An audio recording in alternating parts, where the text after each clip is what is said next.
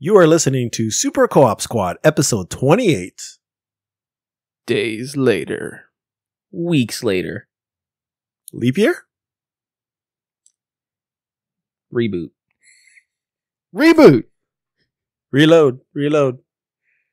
Are we gonna start this episode? Cut this out, Johnny. Hey, how's it going today, guys? Thank you for joining us on the Super Co-op Squad video game podcast. I am one of your hosts, Johnny Mac, and I am joined with my fellow hosts, Garrett Laney. Reboot! And Joshua Gerard. Wait, that was terrible. I can't do it. What are you trying to do? Thank you. The gunshot. The machine gun thingamajiggy. Wow. Edit this out. All right, guys. So every week we sit down and we just talk about the latest and greatest in news, video games, video game releases, pop culture, anything from last week that we loved or enjoyed or thought was cool, interesting, or important to gaming or pop culture. We're going to discuss here, guys, about an hour and a half show for you guys. Before we get started, we're going to give you the spoiler warning. So if you don't want to be spoiled on anything we're going to be talking about or discussing, this is your chance to go ahead and pause.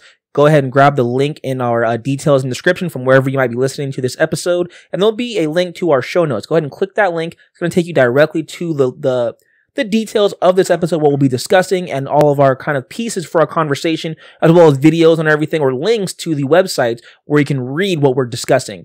If you want to skip past anything, there'll be timestamps. Use those to go ahead and make sure that you're not spoiled. But if you're all good, then we're all good too. Let's just get this podcast moving for today. So it was a decent week for gaming news, but I think more so was big for pop culture. The Writers Guild of America and the Alliance of Motion Picture and Television Producers avoided a pretty nasty strike. We'll be talking about that. Quite a few games released this May. We've got Prey, NBA, a few others. We'll talk about those, what we liked, what we didn't like, coming up. We'll have a little bit of fun with an opinion piece about video game saturation. How many good games is too many good games in any given year? So we'll be talking to you guys about that and what our individual opinions are. To start off the podcast, though, we'll be talking about the Writers Guild strike. So this just wrapped up a couple of days ago. So a 3-year contract was negotiated between the two parties, again, the Writers Guild of America and the Alliance for Motion Picture and Television Producers. This is pretty much going to avoid a situation going into this summer TV season where a nasty strike would have had all writers and writer producers pretty much blocked from working on their shows or any scripted television or digital media shows. Pretty much the issue, just in a quick nutshell before we go over our thoughts on what this means for us as consumers. The WGA, they wanted an increase in pay as well as additional healthcare benefits for their members. Over the last 2 years, they've had a pretty significant decrease in their average pay for their writers, even though the amount of TV shows that have been scripted and ordered have gone up. And that decrease has been about 18 to 23% on average for writers in scripted television areas. So this can be directly contributed to short order shows that are being ordered by digital subscription services and even cable networks, where as opposed to the normal tradition where a show would get 22 to 26 episodes, they're looking at 13 episodes on these networks. And then the healthcare issues, they have no job protection during parental leave, and they don't even get PTO for parental leave. So what are your guys' thoughts about the situation, and was it fair, and what does it mean going forward? You have something to say, Joshua? No, I was going to say that's a really good summary. Should write a book. Thank you. All right. Let's see. Where was I going? Was it fair? Was it good? What do you think about it? Tough to say if it was fair. I suppose it's always fair. I think people who do these jobs and should get, equal pay or benefits that they want or need. Obviously not to the extent where, now the studios or the motion pictures are going out of business and all. But you had mentioned that even though there's been a decrease for like writers and who else? Writing producers? You had mentioned before that writers working on this have seen a decrease in pay for between 18 and 23%. But even though there's been an increase in all these television shows and everything, the amount of shows that we're getting, and it kind of balances out, because if you're doing so much where you need a lot of writers and everything, you can't pay everybody the same amount if you're doing all this extra work. At the same time, no one wants to work for peanuts, you know? I can see what you mean there. So to sum up, I think what you're trying to say here is if there are more people working in a field, then you don't have to pay as much to each individual person because there's more opportunities for you to grab somebody else. Yes. If there's only 25, I mean, let's use small numbers. If there's 25 top tier writers compared to 80, you know, to grab a top tier 25 guy, you got to entice him with something. But if there's 80 guys that are top tier, then I don't have to pay you XXX. I can just pay you XX. Yeah, because some other guy will always take the lower amount, you know. Right. Some guy just wants a job. Yeah, I can see that being a small issue. I don't know if that's my thoughts, but it's a good way to view it. You got anything? Yeah, so I think it's good that they address certain issues. Healthcare is a huge thing. Having a family or starting a family to have parental leave, that's important. I mean, imagine, Johnny, if you were not giving parental leave at your job just because, like, no, you have to work. Like, how's that fair to you? So I think it's good that they address those issues. As far as pay compensation, can't really tell if they deserve more money based on the amount of work. But for this guild to have a strike, a lot of people had to have felt the same way. So is it something where the entire industry is feeling that they're underpaid, or is there so much work out there that now they're expecting more money because I could have been doing this, but you got me doing this? Well, I'll give you some numbers. It was a large amount. I think over 70% of the guild members from the Writers Guild that were not satisfied with their pay. But again, if you ask most people in any field, are you happy with your pay? Yeah. You're probably going to say, no, I'd like to make more money. So that seems kind of skewed, right? Because no matter how much you might be making, you might always want to make more. Yep. So that percentage is, in my opinion, biased, because who is going to be like, no, I'm fine perfectly where I'm at making money. Yeah. So there's that. But you're right. What I think is it goes two ways. If they're getting paid hourly, which I highly doubt for a lot of these bigger writers, but if you're getting paid hourly, if you're getting short order shows from Netflix or Hulu or even Game of Thrones type stuff or HBO, yeah, or HBO shows, Westworld, those are 12 to 14 episodes. If you're getting paid hourly, then that's part of it. I'm sorry, but the shows nowadays have changed, and that's just how your industry has evolved. And because of the less episodes per show, yes, you're getting paid less because you're hourly and you only have 14 episodes of work to do compared to 22. I look back at like the 80s, Garrett, or even you, Joshua. You watch a lot of shows. I know you're more of a TV show guy for cartoons, but back in the day, a TV show that would come out, a cartoon would come out, they'd get 85 episodes in a season. Yeah. Imagine those guys getting paid hourly or whatever they're doing compared to guys in the 90s or now where you might get 20 episodes for your cartoon. Well, let me ask you a question. Do you think that the writers are getting paid per episode, or, hey, we have a season, you're going to get paid to make this season?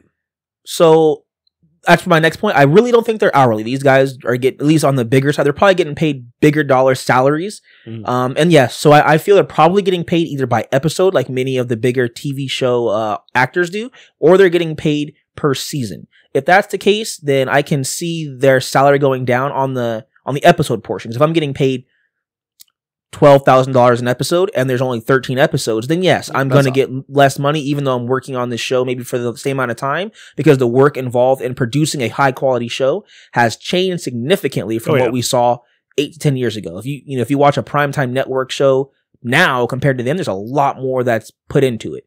And again, that's kind of part of the industry. The industry, it evolves and it changes.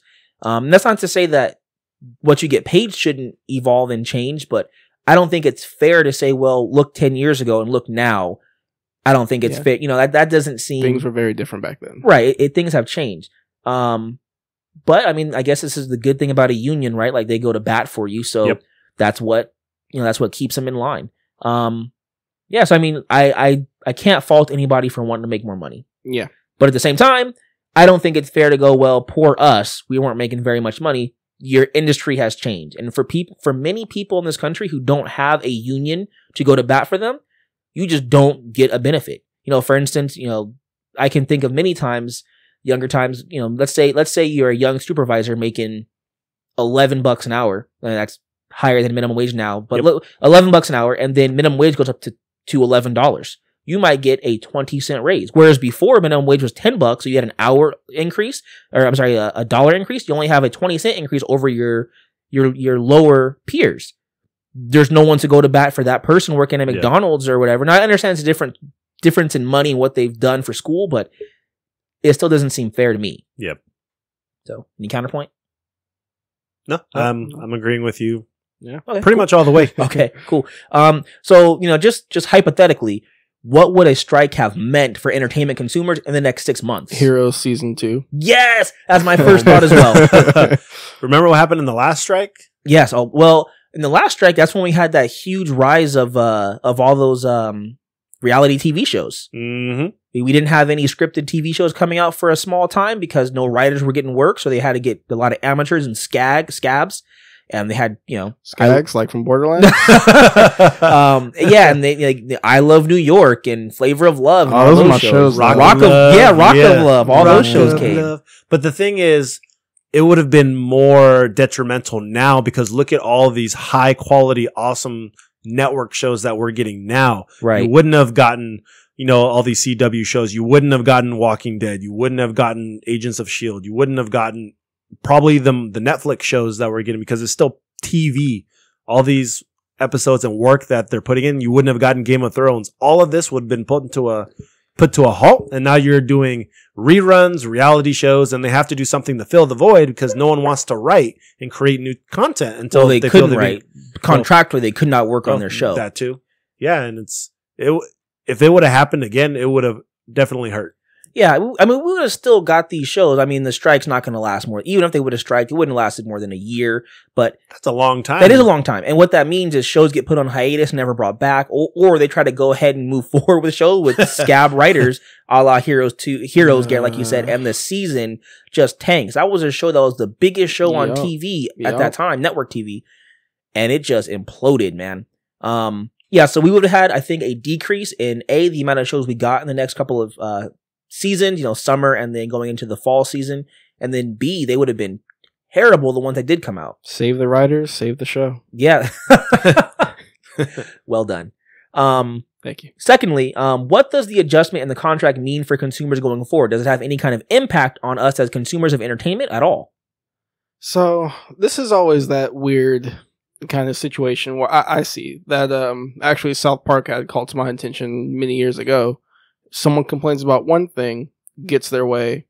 Now you can always complain about that thing and get your way. For instance, what I'm referencing is, the whole Family Guy episode where, if you pull an episode for this reason, now the people of this group can pull it for that reason. Right. Where does it stop? Exactly. So now this can continue, after a while, if no one's ever satisfied, which, as you pointed earlier, Johnny, if you ask the average person, are you happy with what you're making? They'll more than often say no. Right. Yeah. So this can easily continue until everybody's happy or someone's out of a business. Yeah. I feel that in this particular situation, the Motion Picture Association, they don't have, I feel in this particular situation, the Alliance of Motion Picture and Television Producers, they're over a barrel because if all the best and greatest writers are part of this guild, and you can't even work in the industry as a writer really without being a part of it, and then they strike, you don't have any option but to somehow, some way acquiesce to their request. Yeah. I mean, I suppose you can just say we're not going to honor the union and just start hiring whoever, but that has its own bout of issues. It'll be nasty. Yep. I have nothing else to add to that. Okay, cool.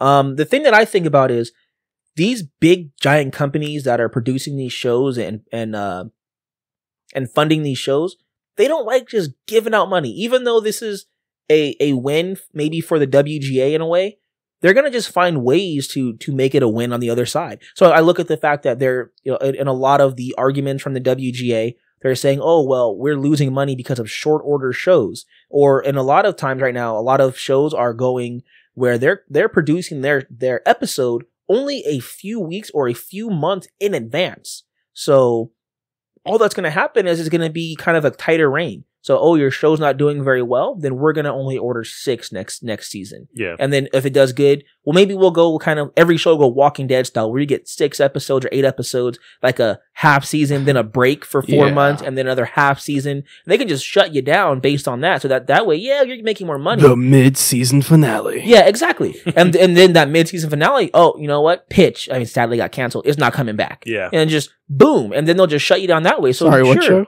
Pitch. Yeah. The female pitcher. Never heard of it. Oh. It was a show that it was like a what if with like the first female pitcher in the Major League Baseball. It's actually a really fun show. I liked it a lot. What station? It was on Fox. Yeah. Nah. Yeah. Okay. But yeah, they'll do things like that where everyone will have mid-season finales and break for 4 months. They'll analyze if they want to bring them back for the next season. And if you didn't do well enough, you're gone. And those things will happen. Or they'll just go in your contract somehow. If you're not doing well enough, they'll just pull you. Yeah. And you won't get episodes made. Like, I feel like they're only giving the alliance, they're kind of tightening their own news because now they're forcing the alliance to make more drastic decisions to control the money they're spending on the show and their writers and their talent. Hey, the mountain looks different this time. I don't know that one. Game of Thrones. Oh, there are like 3 different mountain actors. They have changed them quite a bit. Yeah, I get it now. Yeah. So I mean, good for you, WGA. I don't know if this is gonna fix your problems long term. And speaking of long term, this is only a 3-year deal. Yep, we're gonna be in the same situation in 3 years. I think that's what Garrett's point is. So if this isn't gonna be good, then they'll just renew the contract. If it's not gonna be good, or people says, oh, we're gonna do the same thing we did 3 years ago. We're not happy. We got to see a change or we'll strike again. So, I mean, 3 years, it is a decent amount of time to kind of analyze the industry and see where it's going. But who knows what can happen 3 years from now? Well, we've talked about peak TV in the past. And again, if you haven't checked out, I believe it's episode 25. What peak TV is, it's this era that we've been in the last 8 or 9 years where there has been a drastic increase in the amount of scripted TV that we get and the amount of scripted high quality TV that we get. There's going to be a bubble that bursts. There's too many great shows where you go, oh, that got canceled. This got only 5 seasons into the next season. If these kind of things happen where they're being forced to pay more money, they're just going to stop making all these shows. Exactly. I mean, that's what's going to happen. At some point, you can't keep squeezing blood out of a stone. Yeah. Or the Sorcerer's Stone. Yeah. Cool. All right, so we've got fan favorites, guys. You know how this goes. Every week we pick 10 rapid fire questions and each host answers to see where we stand opposed and where we stand united in fandom. Play along and find out just what are your fan favorites. All right, so I had the pick this week, and you know me, I like to have a little bit of fun, make it a little rough. This one is, you're out with, let's say, your mom or your wife or your girlfriend or both. And, okay. And that's dangerous territory. No, you're out. You're hanging out. You're going shopping or with whatever. Your wife and your girlfriend? Sure. You guys are hanging out, making a day of it. You get their wife and girlfriend. Oh, huh. I was like, you're real casual about your this. wife and your mother. Okay. Or your girlfriend and your mother. Okay. There we go. And you don't want it to happen, but someone just disrespects them. Someone calls them a name or bumps into them, says something rude. Just a jerk. You got to fight this guy because you can't let him disrespect your mom and your girl. Like, you got to do something about it. And this is, which one of these guys do you fight? Which one of these guys do you want to be the one that disrespects him, that you don't want to, you don't want to fight the other guy. So this is the guy you want to fight. All right. I'm Tyrone. All right. Here we go. Oh, you don't know that? Oh, wait, no. Actually, I got a better way to phrase this. Let me. So these two guys disrespect your mom. Not one. Both of them. You gotta fight one of these guys, not just one. There's not just one, they're both there. So one of these guys, you gotta stand up and fight and put this guy down. Alright, so pick the guy that you're gonna choose to fight, that they just disrespected your mama or your girl. Choose your fighter. Choose your fighter. Alright, you guys ready? Alright. Nope. Yeah, I think this is gonna be a fun one. I'm a lover, not a fighter.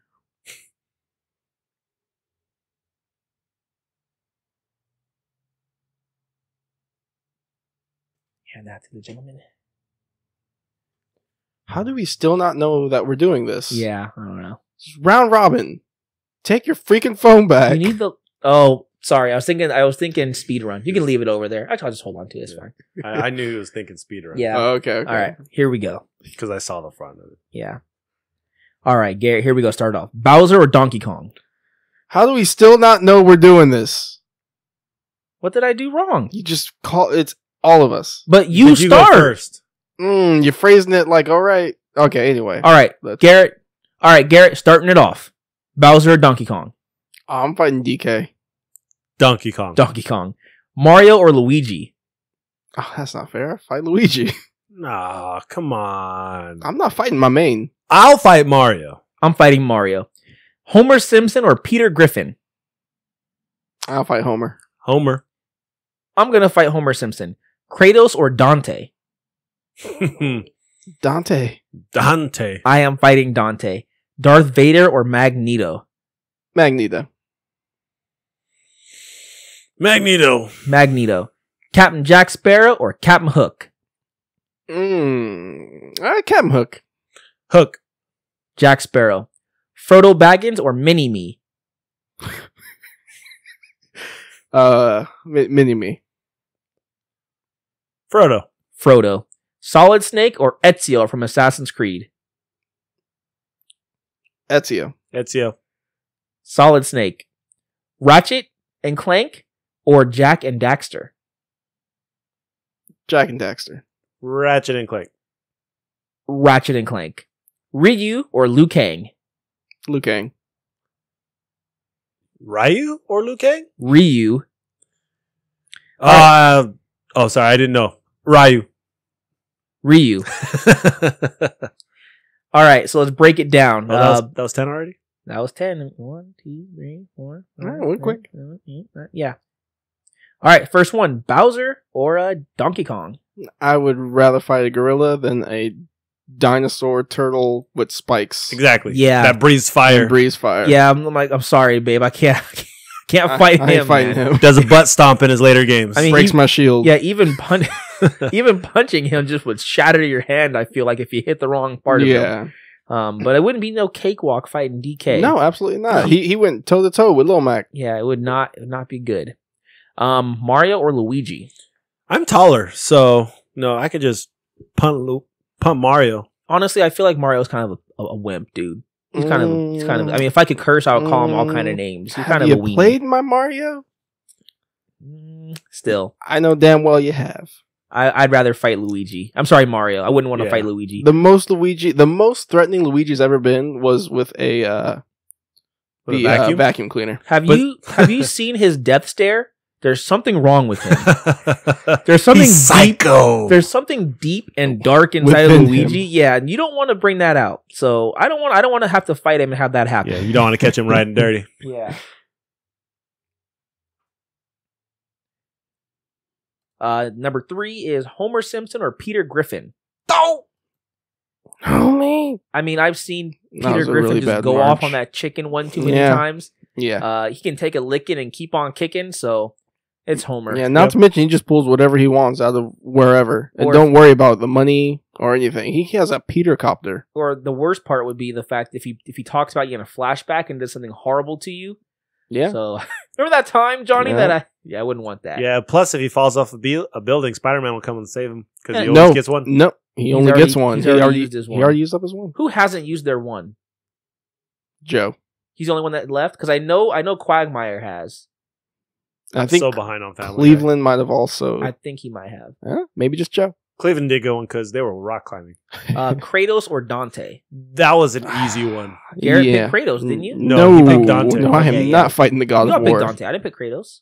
No, No, He we picked Dante. we all picked Dante. I picked Dante. Yes. You picked Dante. Yes, because Kratos might just go. He'll do every and anything to He you. killed his own family. Like I could just think about it right now. Like if he's walking and we're walking, he bumps into my wife. I'm sorry, sir. She got in your way. I didn't mean it. Babe, apologize to the man. I mean, at least with Dante, he's got enough chivalry where, like, I feel like maybe if like, hey man, like, what happened? Like he might. Nope. Sorry, bro. You are not my brother. No. I don't know. I feel like he might.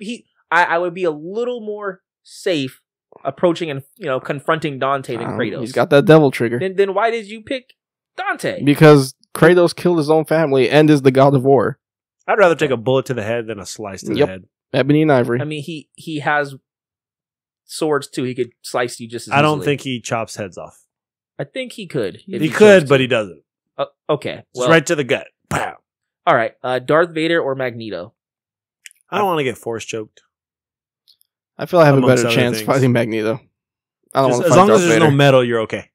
I have no chance fighting either one, but at least Magneto is an old man, you know, like he's old. So if I can just, I could walk up to him and be like, you know what, man, you bumped my girl, bow, and just sucker punch him one time, I might knock him out. No, I'll just shoot him with a wooden gun.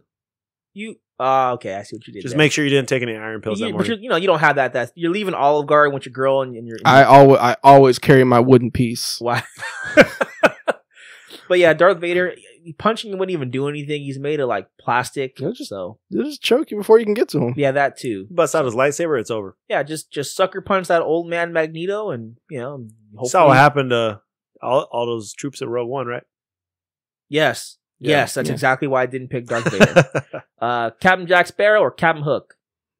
Hook's at a disadvantage. He only has one He's hand. only got one hand. But- And if I have an alarm clock with me, he's done. Yeah. Well, but Or a you know, gator. you're again, you're leaving Target or Walmart. You know, you don't have an alarm clock with you. I don't. Ring, ring, ring, ring. Okay, fair Someone enough. texts you and he freaks out. I'll just go on YouTube and put like alarm clock sound. Clock sound. He just freaks Text- out. 10 hours. I'd rather pick Jack Sparrow because I've never seen him like really kill anyone but one person. He's too unpredictable, though. He's only killed. Very unpredictable. He's only killed one person, Barbosa, and he didn't even. He didn't do a good job at that. Yeah, he didn't do a great job. Well, So- no, actually, he did. The monkey just happened to be there. What are you talking The about? monkey took the coin at the end of the first movie, and that's the only reason why Barbosa survived. What? At the end credit scene? Oh, did you not watch end credits back then? I did not. I've never The seen this. monkey Have you seen this? after the credits took one of the gold coins, and if, remember, if you take the coin, you were technically that not- shouldn't bring Barbosa back because he didn't have a coin anymore. It's anyone that. Never mind. It's We're not only gonna if get you into- currently have a coin that you yourself stole. So Barbosa shouldn't have came back because They- all of his men didn't come back. Are you sure? Yeah, I am 100% sure that's not how Barbosa came back. I think that witch doctor woman, she brought him back. As a matter of fact, that is a clear plot point in the second movie where they go to this witch doctor specifically to bring back Barbosa. I'm like 99.9% sure now. I don't know if that's canon. I think no, Someone because messaged I us. think they just surprised. She does bring back Barbosa, Yes. just as at the end of 2, I believe. Yes. Pirates 2, and that's the stinger, and then they have to go with her to go pull Jack Sparrow out from right, but Davy Jones' locker. But Barbosa is alive because of her, not because of the coin. The monkey was just a evil monkey now because he took a coin again. I do remember that, though. I think that was just for the monkey, though. Yo, I think just the the monkey. monkey. Just the monkey. The monkey can't die, which is why they keep shooting the monkey. No. I remember Jack Sparrow constantly shooting the monkey because he can't die. So, lawyered. Well, I mean, Hey, you can fact check me all you want. I'm not denying anything. It's okay. So Frodo Baggins or Mini-Me? I picked Frodo because he's a chump. He's just dude. a weenie, dude. I've seen Mini-Me fight in those movies. I don't want to fight Mini-Me. he He has, kick you right in the shin. he has Sting. He's never killed anyone though. He has Sting, and he can go invisible. He will never put on the ring for one. Oh, he'll never put on the ring? Not like he has before, He huh? put it on one time on accident. If he puts on the ring, it's because he wants to run away, not to fight And you. I'm fighting post Return of the King. So he's already dropped the ring, had his finger cut off. He's done. How can you tell the time? Well, because I was in Middle Earth, and now we're in Late Earth. Or Anyway, whatever. Mini-Me, I feel I can just shove him in the closet and be done with it. Wow, it's kind of cruel, man. Hey, don't touch my girl. so- Love you, babe. So big man protecting you from Mini-Me. I'm sure she doesn't need you to protect herself against Mini-Me.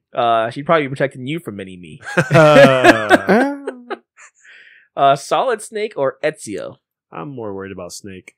So I'm going to fight Ezio. I'm not. Ezio will stab me in a heartbeat. I won't feel it. That's the thing. At least, Solid Snake, usually his goal is to put me to sleep or like do it in a non-death kind of means. Depends on how you play the game. Not, yeah, that is true. Also, he could just smoke himself to death. Yeah. I win Ezio. Probably should have switched back. Yeah, I want to fight a trained assassin. No, I don't. You don't fight him. He just kills you. No. Yeah, exactly. That's there you even go. worse. Like, excuse me, sir, you hit my... You just... Requiescat in pace. Okay. Ratchet and Clank or Jack and Daxter?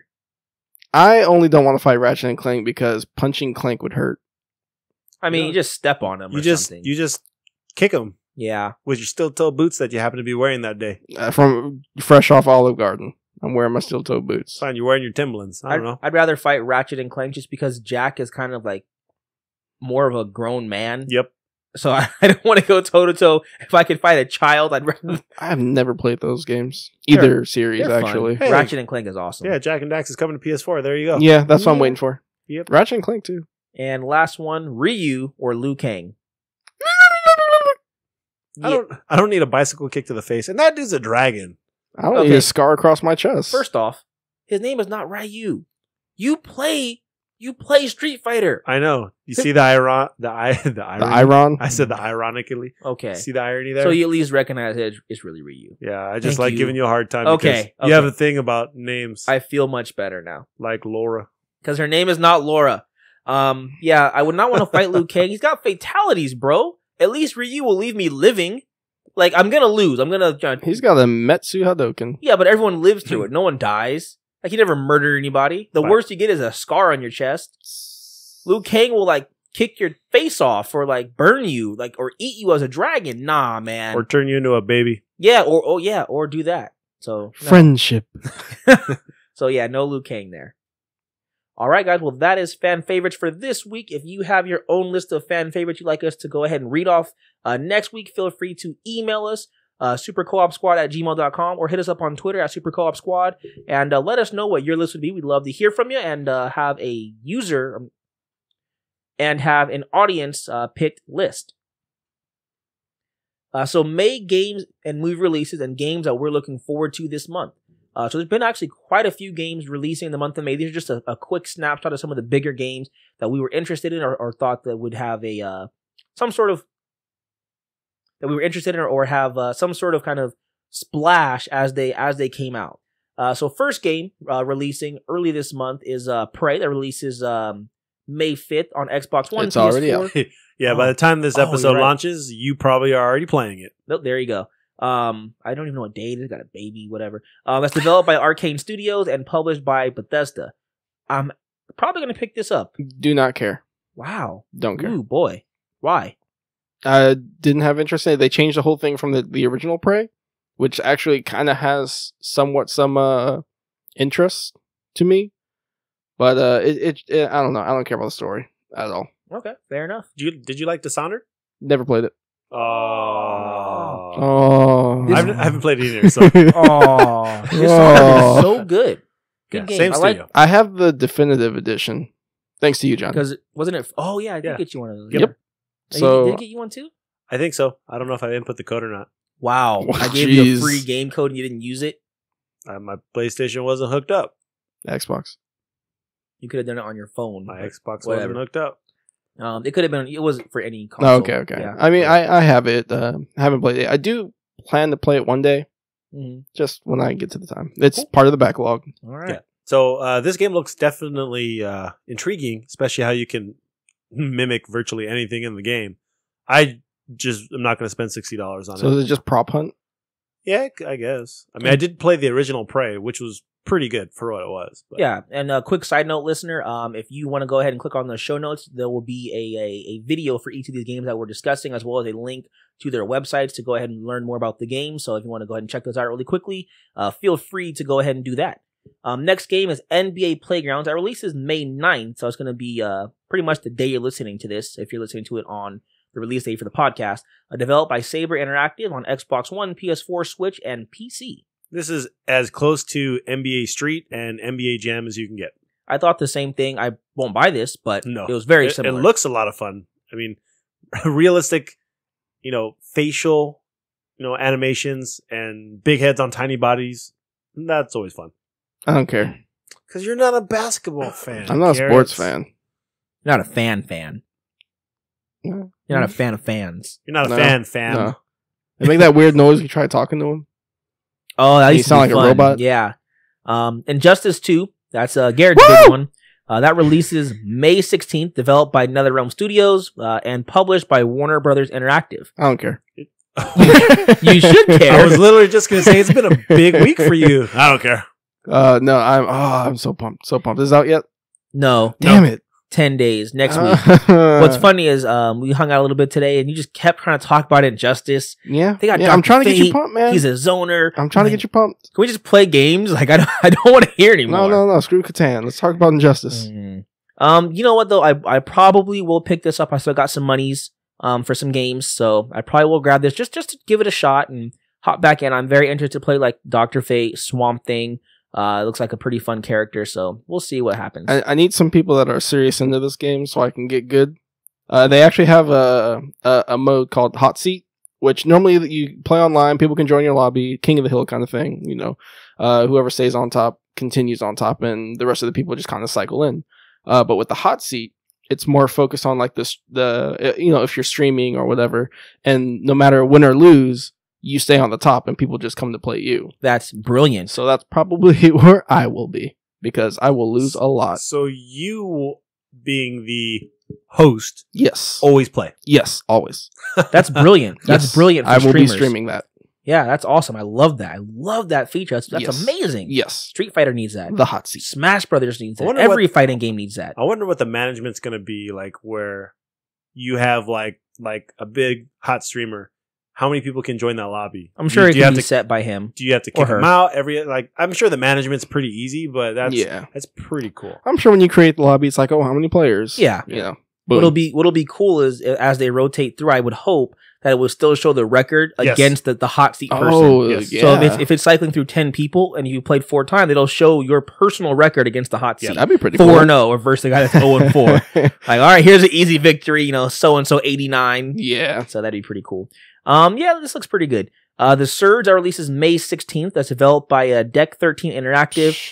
Facing with Injustice. Good luck. And also published by Focus Home Interactive on Xbox One, PS4, and PC. Now you asked me if you were to ask me which game I'm going to buy this game. You Really? need the Surge? It's a prepare to die game. That's why it's in my list. Yeah, true. It's true. a Soulsy type of game. Don't know much of the story.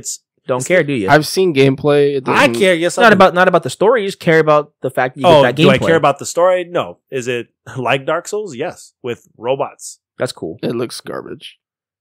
The gameplay. Wow. The gameplay looks bad. Hate is gonna hate. I'm sorry. Love is gonna I'm sorry. love. I'm sure it'll be a fun game, Josh. I'll let you know. Thank you. You Just say that crapping about on all your prepare to game. die games, man. No. Dark Souls actually looks good. And if you put the time into it, you can understand the story, and it's a good story. Yeah. Well, I mean, this game looks intriguing. True. So give it a shot. All right, and then we've got Fire Emblem Echoes: Shadows of Valentia. Also excited. Yeah, releases on May 19th, developed by Intelligent Systems, of course, published by Nintendo. This is coming out for the 3DS exclusively. Yep. Garrett's all about that DLC. I don't know. I'm weird when it comes to DLC in Nintendo games, other than Smash Brothers. Yeah, well, we will come to that Hey. in a little bit. Oh, with that DLC life. okay. But yeah, I'm looking forward to this. I did really enjoy Fire Emblem. What was that? Fates on the mobile thingy. Didn't have as that much. was Fire Emblem Heroes. Sorry, Fire Emblem Heroes. I like Fates too, but Heroes was fun. It kind of ignited my love for the series, and Okay. I think a lot of It people. did its job. It did, yeah, and I think a lot of people might pick this up solely based on that, which is crazy to think that a mobile device game might perpetuate and drive sales for a 3DS title. Yeah, that's something positive can actually come out of a mobile game. Hater. A free-to-play game hater. to jump on that. I mean, Pokemon Go did that. I disagree. Pokemon was just massive already. I understand, but people that never play Pokemon that jumped into Pokemon Go, you think that they bought Sun and Moon had they already had a 3DS? Fair point. It's a possibility. They might have driven some, but I think that's not as drastic because Pokemon was already gigantic, Oh, whereas yeah. Fire Emblem, at least in the States, a little bit more niche. But yeah, I still think you're correct, but it's not the percentage of what it's going to do for Fire Emblem compared to the percentage that Pokemon Go did for Pokemon is bigger for Fire Emblem. Yep, and this is a remake of a never released version of an NES game. Back on the NES. Nice. Well, this should be fun. Yep.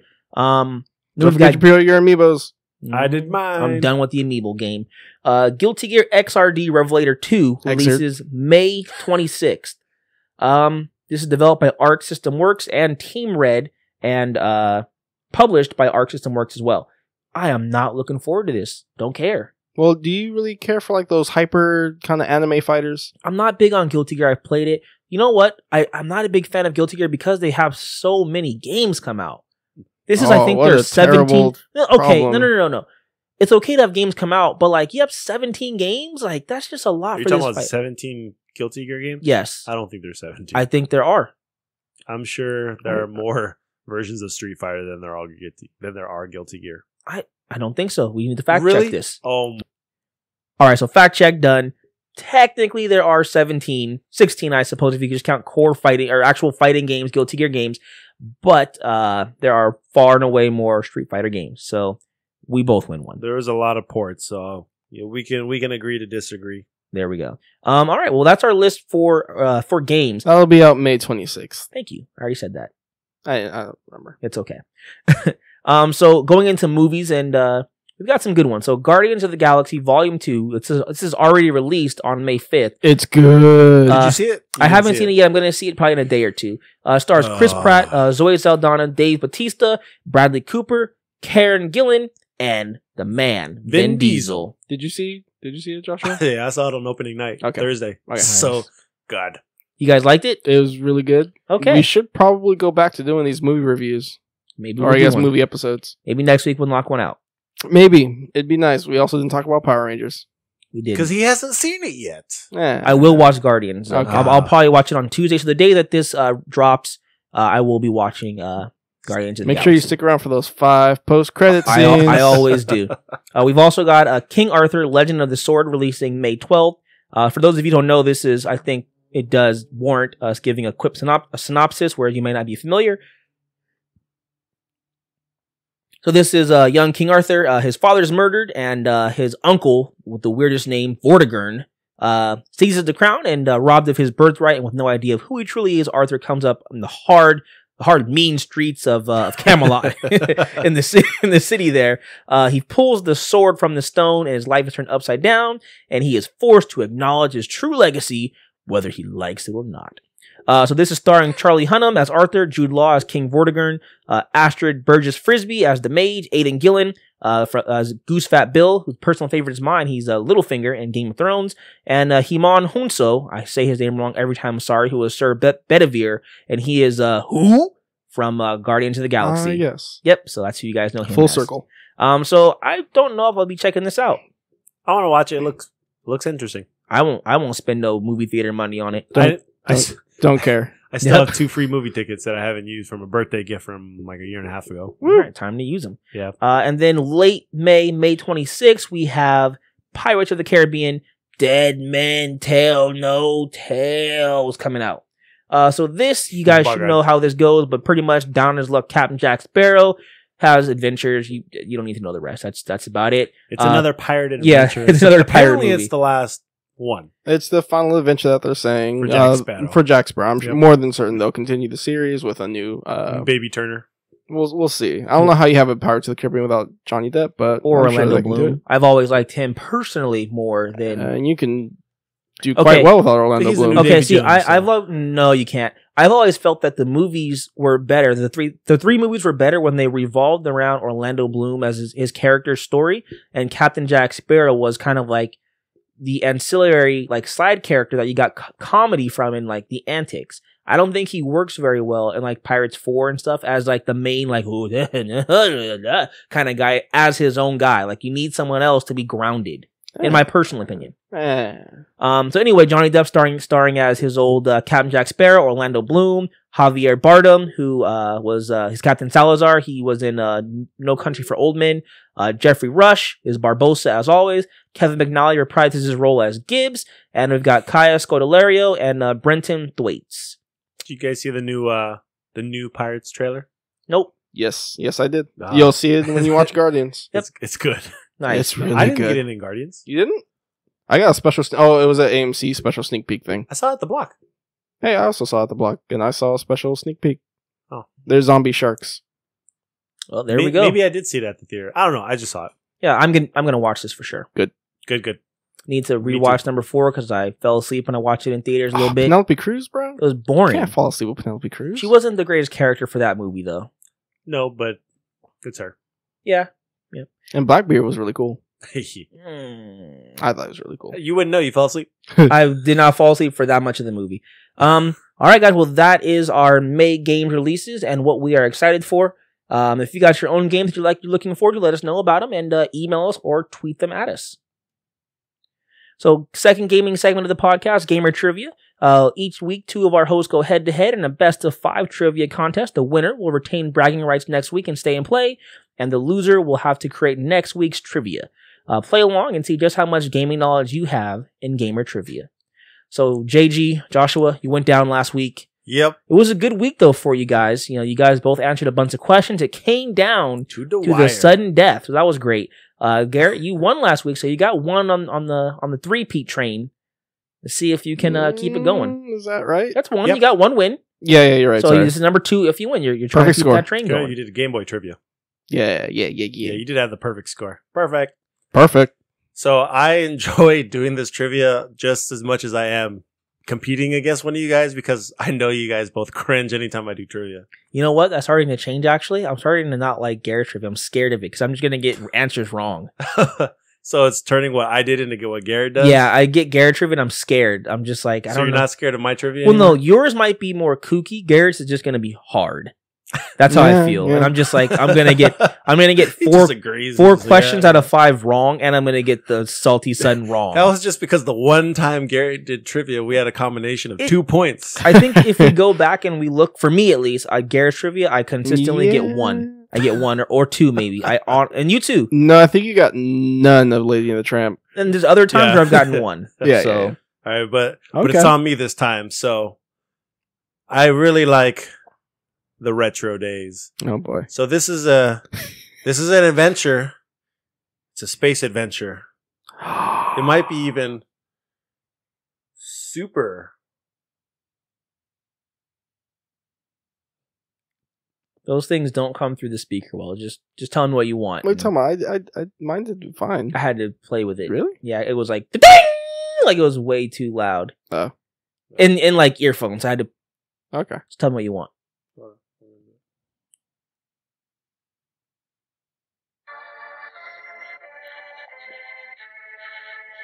What is this? Oh, that's a good sign for me. Is that Metroid? That is Yes. I the, lost. the super of the Metroids. I've I never beat have one. not played Super Metroid. I never beat any Metroid. You don't have to beat the game to know about the game. You Well, shall see. Probably, Garrett. You can enjoy your second victory We'll, here. we'll see. I feel like you play enough Smash Brothers to maybe know a little bit. No, I nothing. doubt it. So Let's give it a shot. Let's go. you got to build that confidence up. All right. So Johnny, don't be scared. Power it out. You got this. Garrett, I know you like Metroid. Question number 1. The Metroid series is known for having colored doors as a sign of progression based on power-up items you get in the game. Which of these is not a color for one of the doors? A, red, B, green, C, yellow, or D, orange? Which of these is not a colored door?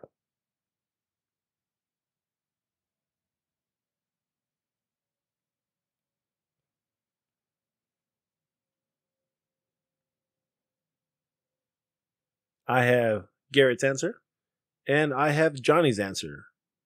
Johnny, you said D, orange is not a color. Garrett, you also said D, orange is not a color. Well, I mean, it is a color. It's not a colored door. I'm There you sorry. go. It's not a colored door. No, orange is not a color, even though that's the color of my hair. The correct answer is D. Orange is not a colored door. Did you know this, or yes, did you? yes, I did. I only went orange and like, well, she's orange. It'd be folly to make the door orange. Okay. Hopefully, you're as lucky in these next questions. So, Johnny, 1 point for you. Garrett, 1 point for you. You really thought because her armor is orange that Yeah, like, they wouldn't make an orange door Back for then, contrast? and like, yeah, they would not exactly. They wouldn't make her orange and make the door orange. And it worked out. All right. Question number 2. What is the name of the ancient race that helps Samus throughout her journey of the game? Is it A, Metroid, B, Chozo, C, Klingon, or D, Lassie? What is the name of the ancient race? I have Johnny's answer, and I also Don't shake your head at me. I have Garrett's answer. You have both picked B. Chozo is the name of the ancient race. The correct answer is B. Chozo. Why are you shaking Why are your you head? so upset over there? Let's keep going. Why? What's wrong with you? No, now I want to know. Like, what's the problem? Question number 3. Just, you're not going to give him anything? No. What are you upset for? Wow, you're not going to tell me? He'll tell you off air. Question number 3. He'll tell you off air. All right, Johnny, that's a point for you. Garrett, that's a point for you. The score is tied 2-2. Fun fact number 1. At the time of its release, Super Metroid had the largest file size of any cartridge ever released on the Super Nintendo. 1 megabyte. 24 megabits. Woo. Huge. At least for the time. All right, moving along. Question number 3. Super Metroid is what game entry in the Metroid series? So, in other words, out of a numerical order of that games have released, what number is this game? Is it A, the first Metroid game ever released, B, the second, C, the third, or D, the fourth game?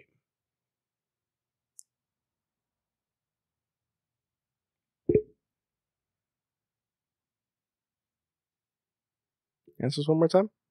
Yeah. So, A, is this the first Metroid game? Is Super Metroid the first game ever released? B, is it the second game? C, is it the third game? Or D, is it the fourth game? Johnny, I need a letter answer, please. Can you give me the answers again? Okay. A, it's the first Metroid game. B, it's the second Metroid game. C, it's the third Metroid game. Or D, it's the fourth. Okay. Thank you for giving me an eligible answer. All right. Both of you have picked C. It's the third game to come out. The correct answer is C. It is the third game. Wow. Johnny's on a hot streak. Garrett's not happy about it. Okay, the funny thing is I knew both the answers after question 1. Question 2 and 3, I knew the answers. Okay. Yeah, Metroid on the NES, then Metroid 2, Return of Samus on the Game Boy, and then Super Metroid came out. All right. Johnny, that's a point for you. Garrett, that's a point for you. The score is tied 3-3. See, this is what happens when you get your confidence. Gives you good times. All right. Question number 4. At the end of the game, after you defeat the final boss, how much time do you have to escape and reach your ship to leave the planet? Is it A, 2 minutes, B, 2 minutes and 30 seconds, C, 3 minutes, or D, 4 minutes? Repeat the question. At the end of the game, after you beat the final boss, Samus has X amount of time. At the end of which game? Super Metroid. Okay. At the end of the game, she has X amount of time to leave and escape the ruins of the planet that's about to explode. How much time does she have to escape? A, 2 minutes, B, 2 minutes and 30 seconds, C, 3 minutes, or D, 4 minutes? I have Garrett's answer.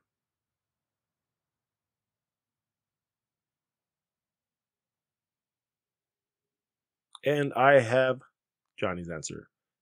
Garrett, you said A, you have 2 minutes to escape. Johnny, you said you have 3 minutes to escape. You picked C. You're ready to pump your fist. No, I'm scared. I'm holding my fingers. The correct answer is C. Oh, you have 30 gosh. minutes to escape. And you can choose to save or kill the animals at the end of that game. Oh my gosh. So, Johnny, that's another point for you. Garrett, that is an incorrect answer. Score is 4-3. Johnny, you're up. Question number 5. Which of these items is not a power-up in the game? Is it A, Ice Beam, B, X-Ray Scope, C, Hyper Beam, D, the Speed Booster, or E, all of these are power-ups in the Super Metroid?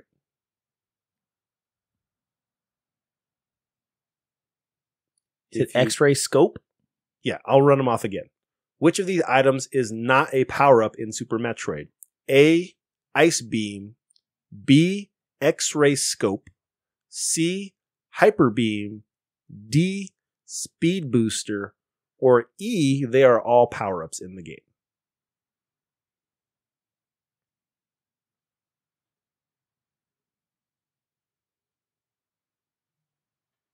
I have Garrett's answer. I have Johnny's scared answer. Both of you have picked B. The X-ray scope is not a power-up. The correct answer is E. They are all power-ups in the game. Crap. So there's a point in the game where you actually get the X-ray scope, which allows you to see through hidden walls. Okay. Okay. So it's kind of a trickery question. Wait, there's a hyper beam? Yes, it's the beam you get to defeat the final boss. Gotcha. Yeah, Okay. you only get that during that fight. Gotcha. All right. So both of you are incorrect. Score is still 4-3. Johnny, you are up a point. Fun fact number 2. In Super Smash Bros. Melee for the Nintendo GameCube, of course, we all know you earn trophies for iconic characters, weapons, items, and things like that. There is a Metroid Alien trophy. If you look in the reflection of that trophy, you can see the Super Metroid title screen. That's cool. Ooh.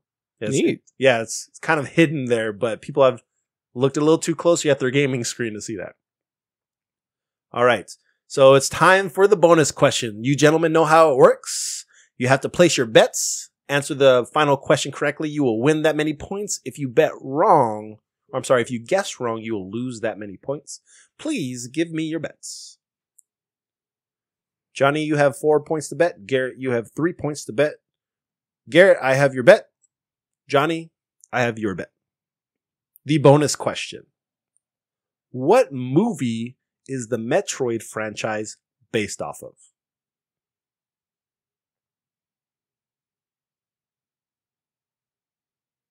So you can give me movie or movie franchise.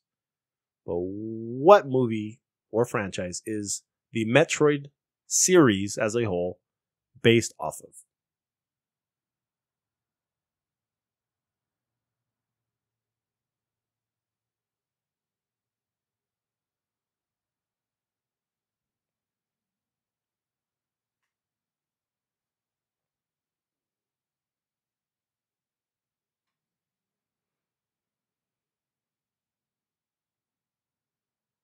I have Garrett's answer. I have Johnny's answer. I think he knows.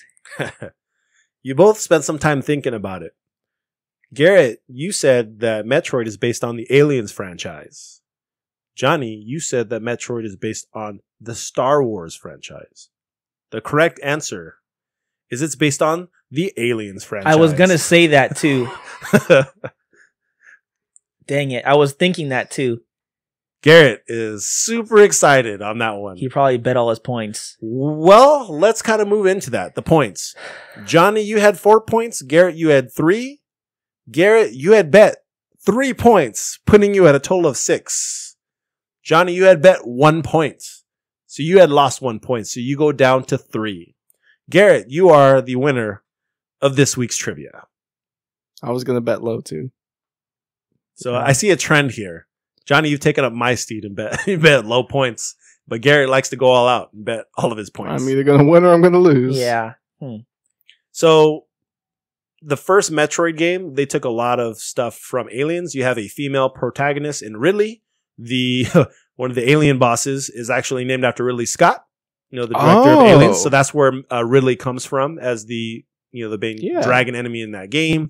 Huh. The Metroids, as well as the aliens, come out of a shell or an egg, or they hatch, and then they latch onto the face of their prey. So like little huggers. They both leave a starship or a planet that's about to explode to destroy the aliens. So there's a lot of tropes that come from the Alien franchise, and they actually took something from each Alien movie. So the first one went to Metroid, the second Alien movie went towards Metroid 2, the third one went towards Super Metroid, and the fourth one went towards, I think, Metroid Prime. I still would have lost, but I shouldn't have doubted myself. I was thinking Aliens too. I'm like, that seems too on the nose. But yeah, I was thinking the same thing. I'm like, that seems real close. Johnny's going to bet that too. But you guys did good. Almost did. You did real good. Yeah. You had Garrett really running scared. Man. Like I was gonna pick E for that last question too. I don't know why I didn't. But like I said I like your trivia now. Like it's doable. Because I always feel like E is always put in there as the answer. Because like you wouldn't make an E if it wasn't the answer. That's what most of these trivia come up as. It's a mind game though. It's like, are you going to pick E by default because it's only E question, or do I switch it up a little bit? Yep. But all right. Well, congratulations, Garrett. Thank I think you. that's one of the ones I can say I think you earned. Thank like you. when I lose, I'm like, well, it's just because this happened, or like I got one question right, so you earned that. You did well. Good job. I actually kind of wanted to lose because I wanted to do trivia next week. Well, you can Based forfeit on what your you answer. said. Nah. Garrett does hard trivia. Mm-hmm. All right. Well, that is our gamer trivia for this week. If you have some thoughts for a theme for next week, feel free to email us at supercoopsquad and let us know what your possible let us know what your possible themes would be, or give us a list of questions and we'll use them on air next week. Hey, squad mates. Just want to take the time and say thanks for listening to our show. It would be a big help if you could leave a review for us wherever you get your podcasts. The more reviews we get, the easier it is for people to find us. Thanks for listening. Now back to the show. We're going to edit this out. So the second question was quite literally a throwaway question. Because you know what Lassie is, right? What Lassie is from? No. Lassie is from Final Fantasy 13. I never played that much of 13. That was the sign that they had that got embroidered on there. That's okay. from the Lassie. That's what they were called. Klingon is from Star Trek. Yeah, when I heard that, I'm like, why are you What throwing was A? Because it was B, right? Metroid. I said, So you only gave one correct. I knew two of them were like, okay, I know it's not Metroid.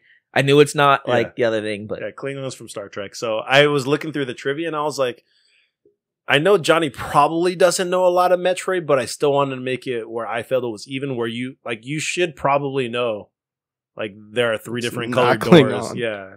And you should know. She's orange, things. So there wouldn't be an orange door. It worked. That's so funny. So. But no, I was like, I'm going to just do a fun question, because I could have put Chuzu, Chozo, Choco. Yeah, I don't like those. Like Game Boy Light. Yeah, Game Boy Light. Fun. Like, Game Boy Bright. Yeah, because it's kind of like randomized, whereas all the syllables mesh together. And I was like, I don't want to do that. I'm just going to make a fun question. I was like, someone's going to laugh at me. Mm-hmm. And then I got the direct opposite response, because Garrett was just like, I can't believe you gave this. I was stumped. But those that's good. I like those. I was hoping that you would have picked like Klingon. I would have laughed. Come on, bro. That would have been bad. For me, it would have been hilarious. Okay. All right. Here we go. All right, so we're going to head into our opinion piece. So video game saturation. How many good games is too many good games in a year? So it's no secret that as gamers, we all have the issue of simply not having enough time to play all the titles that release that we enjoy or want to play each year, and we skip games that we think are going to be good that we'd love to play. It feels like every year there are more and more titles that release, and less time we have to play the ones that we choose and the ones that we think are going to be good. With more than 600 games releasing between Xbox One, Sony, and Nintendo consoles every year, including their digital stores. This is a staggering amount of games for you to choose from, and first of all, sift through to find good games, but then even have time to play that small percentage that you feel is going to be good. And that's not, of course, including mobile and PC exclusive titles, because that would because they can't have good games. That would Conan. You play Conan? Conan's an amazing game. Conan, Age of Conan? Yes. The MMO? Yes. No. Quite fun. But that will put this number of 600 over 1,200 games a year and higher. So the question here is, are there truly too many good games releasing each year, or just games in general as well? And do publishers and developers stand to do better with the games released by spacing out these AAA good releases a little bit spaced out more? Or are we as responsible adults simply too busy no matter what? So where do we sit? Okay, this is, I would say, it's a lot of it is we're too busy, going to jobs, taking care of kids, being responsible adults to have the time to play all these great games.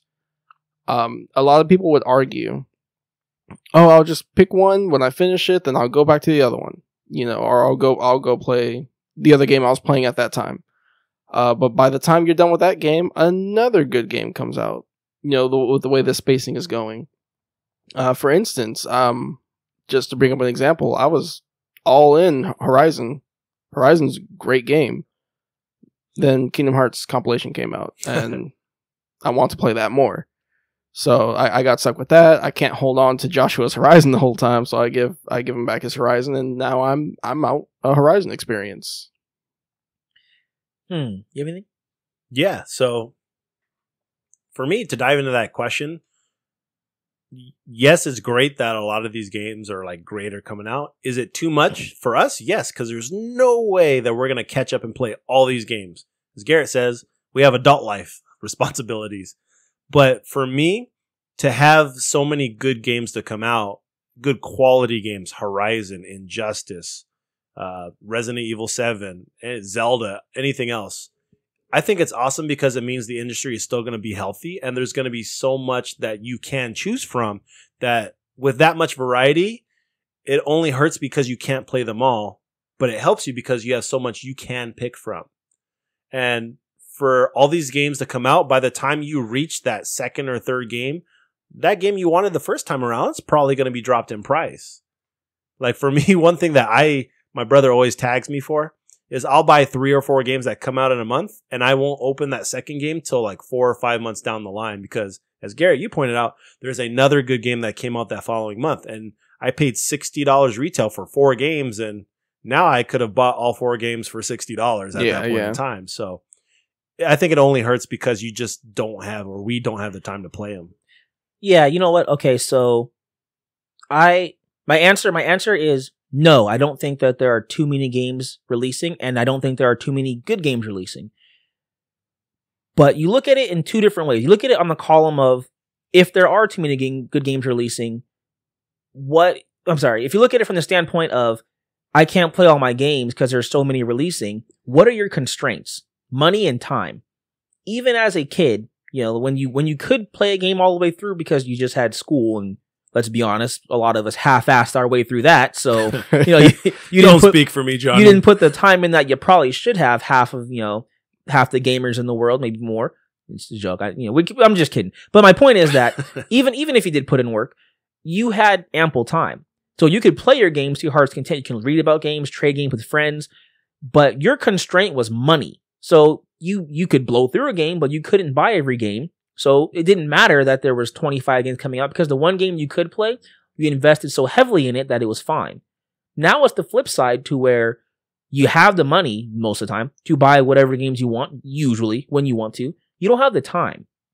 So I can see from that standpoint, yes, there are too many games releasing.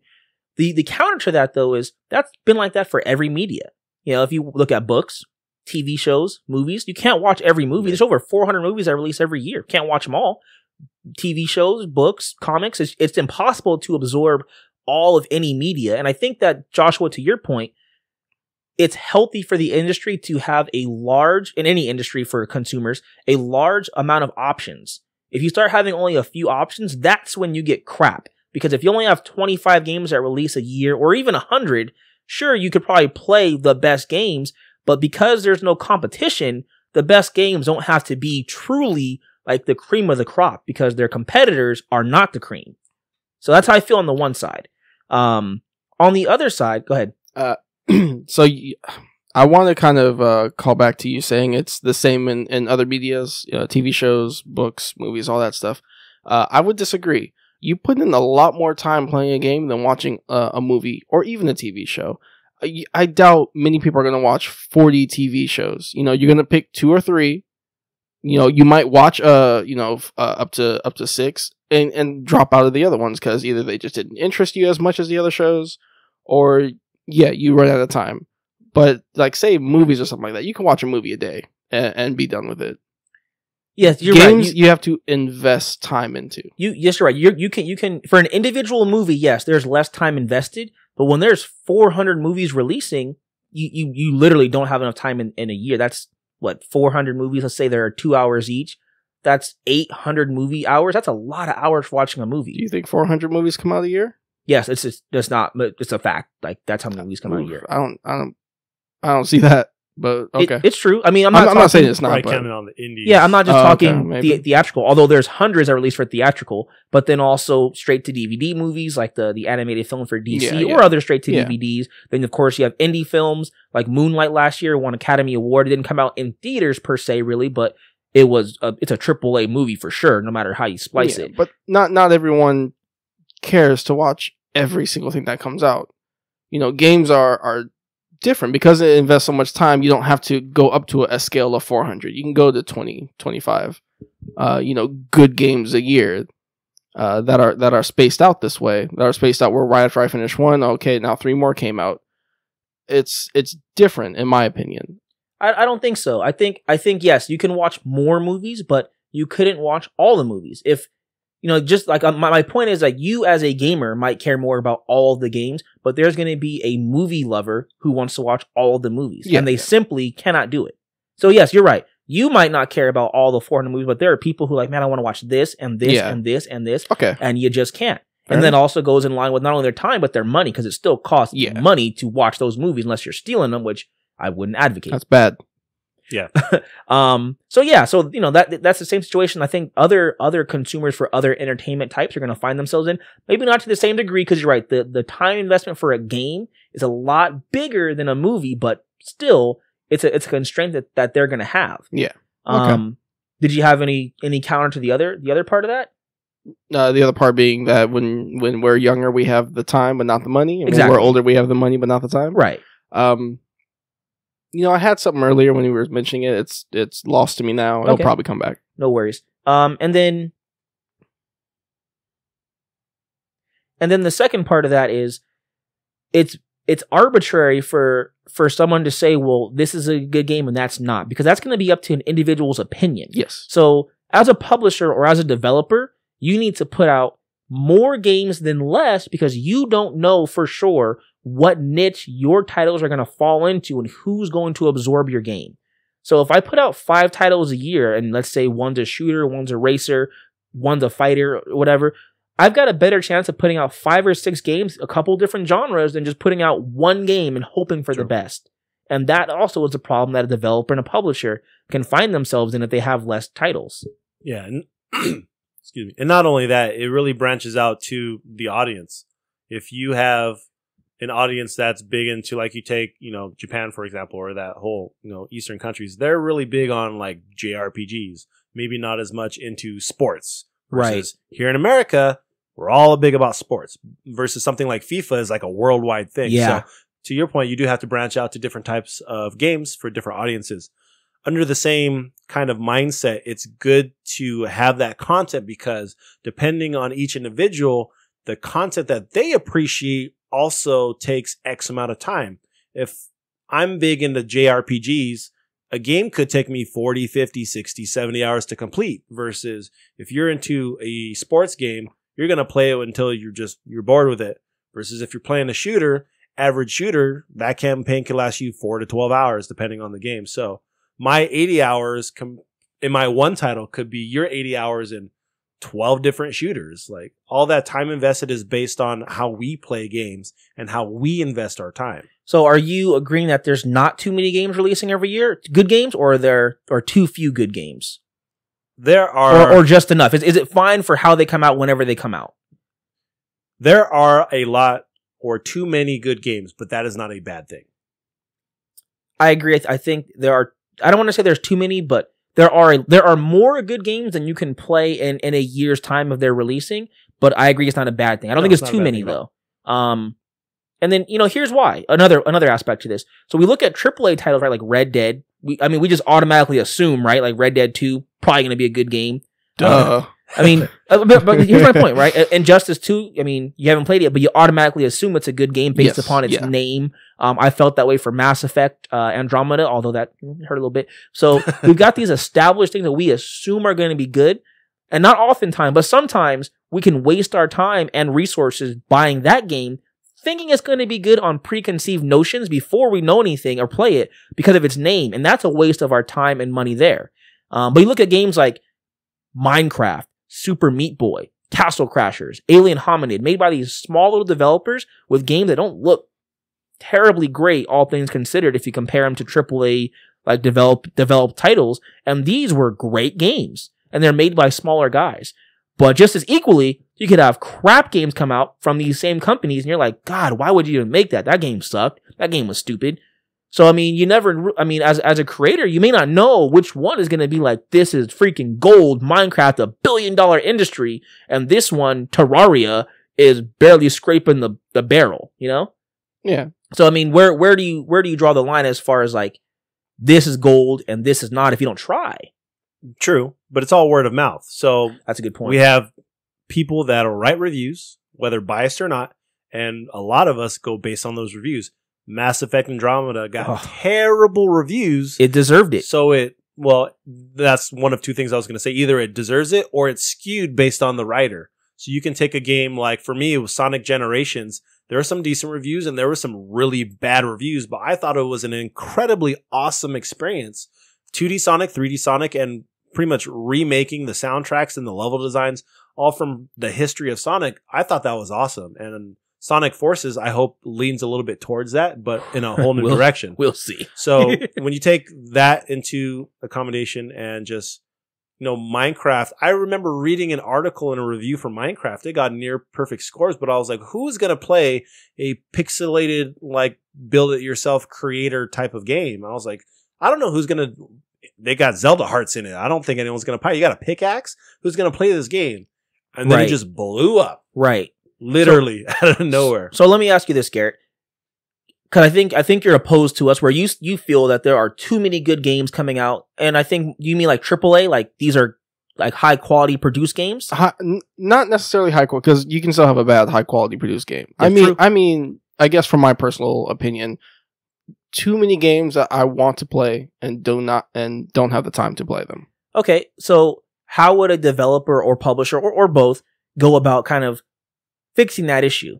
If you can think of ways to fix the issue that you're in now, where there are too many games for you to play that you want to play, or that you feel will be something that you're interested in, but you just don't have time or money. In the perfect world, if it was up to Garrett, when I'm done with one game, the next developer can then release their next game.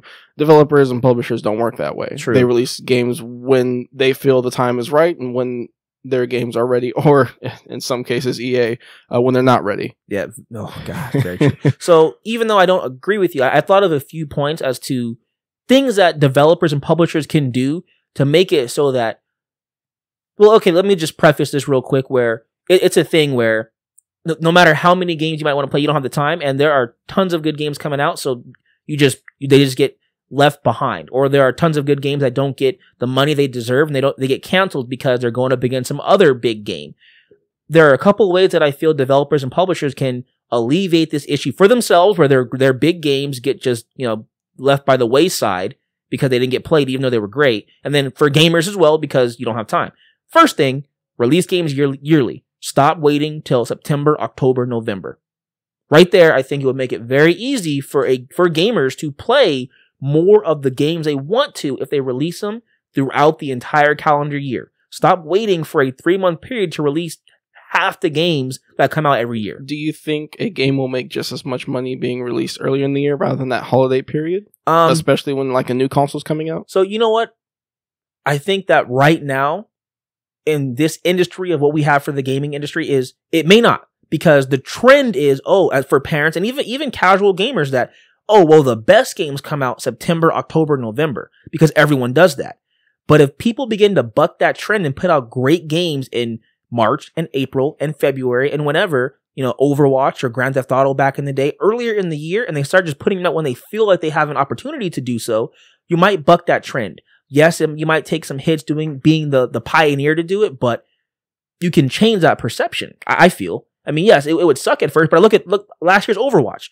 I mean, it barely cracked the top 10 as the top 10 selling games for 2016, but it was still in there, and that released in like May or June or something. Yeah. Well, sorry, let me ask you, do you think Overwatch would have sold a lot more had it came out in October? I think so, yes, absolutely. So based on what you're talking about, why would an industry try to buck a trend when it knows or can foresee that it's almost guaranteed to make more money in October? Right now. But if you look right now, there's a lot of games that come out March, April, May, June that they never do well because people go, why'd they put it out in March? If it came out in March, it probably wasn't a good title. So if you start putting out your biggest things year round, you will start to have people forget that.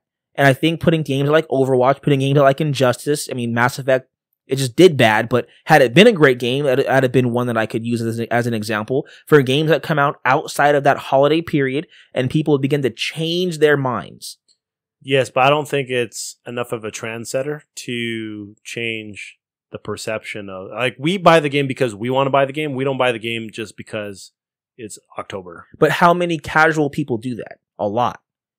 No, I don't think they buy the game because it's that type of season. I think they buy the game because the hype is built around that game, and that game is built around Black Friday and holiday. Yeah. You can still do that with your game coming out in March. You can, but I don't think Call of Duty is going to sell as well if they throw it out in March, because it's not a holiday, quote unquote, holiday season. Yeah, okay, so I wouldn't expect the big hitters, Call of Duty and Battlefield, to move their launch dates, but other titles I feel definitely should and could. Yes, and I agree with that, but I don't think it's going to be enough where most AAA titles are going to move that. Horizon, perfect example. Should have came out different time of the year. Absolutely. Then February? Oh, no. Okay, you're right. It did come out. Remember, it was supposed to come out during the holiday. It got pushed. Then maybe reverse that. It's good it came out in February. Yeah, I think it only benefited them to have that game pushed back till February. Right, and more games should do that. I'm not saying the big guy. I'm not saying Titanfall and Battlefield and FIFA and NBA. Well, Titanfall did come out. I know. Those guys stay where you're at because you're already the top guys in that month bracket.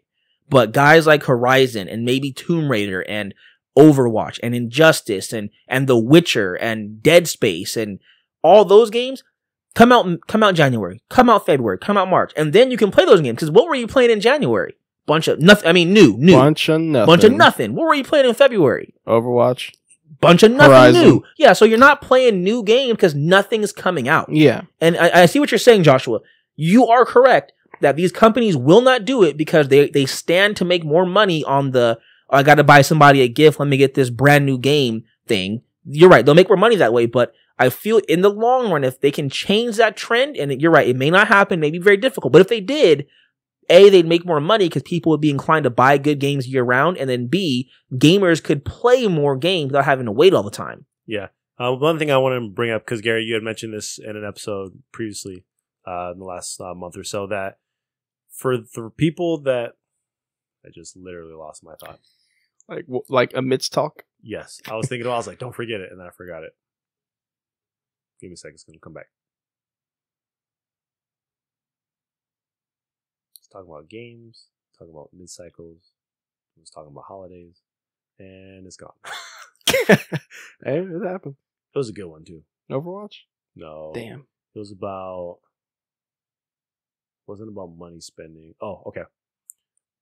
So, Garrett, one thing I want to bring up that you had mentioned in a previous episode in the last month or so is it doesn't always come down to, if they want to move it, it comes down to timing and development cycles. So if a company has a game and it's scheduled to come out this day, but they have to push it back because of budgeting or money or they need more time, does that impact that release date? Sure. But now we're talking about, okay, we delayed it 6 months.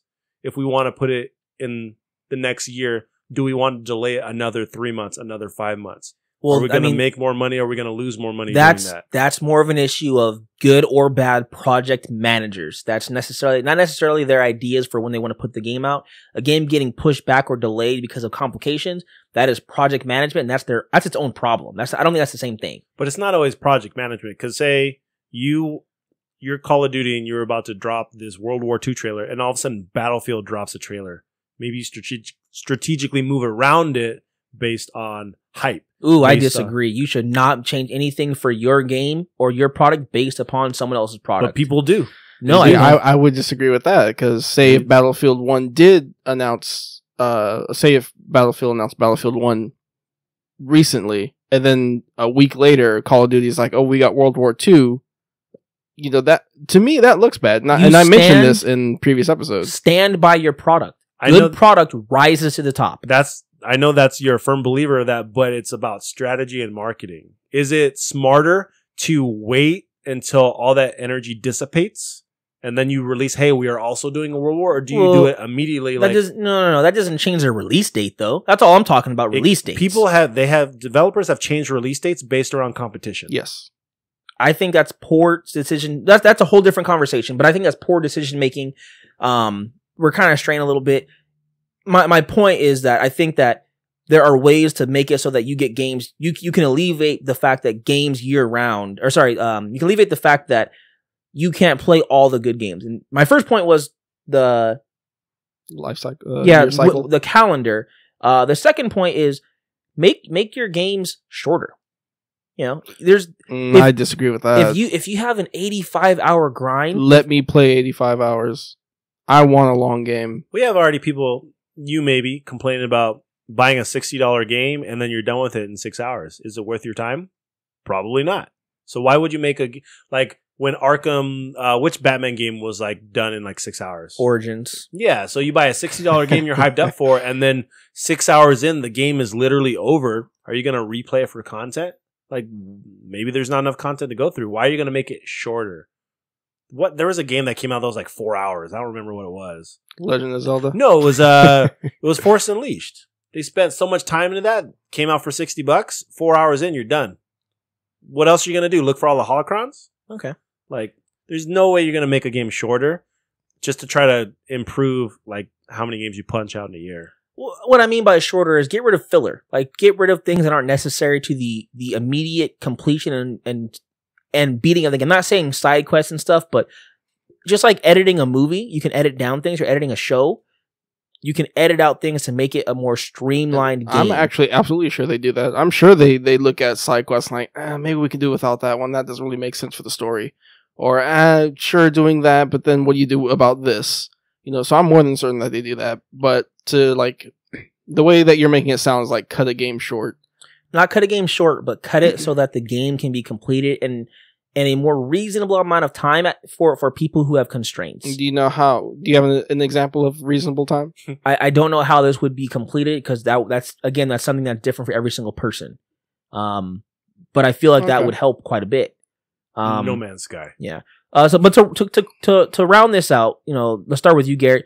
What's your opinion on this, and where do you think is the average for how many games can you even play before you start to lose that battle of I can't keep up anymore? And then lastly, you know, how many AAA great titles do you want to release each year?